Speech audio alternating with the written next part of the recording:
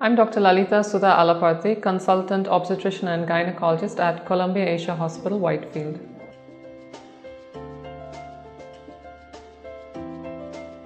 Rarely a placenta previa may be complicated by an issue, and that is known as placenta accreta. Placenta accreta is a condition where the placenta actually burrows into the muscles of the womb. So when that happens, removal of the placenta after delivery becomes a problem.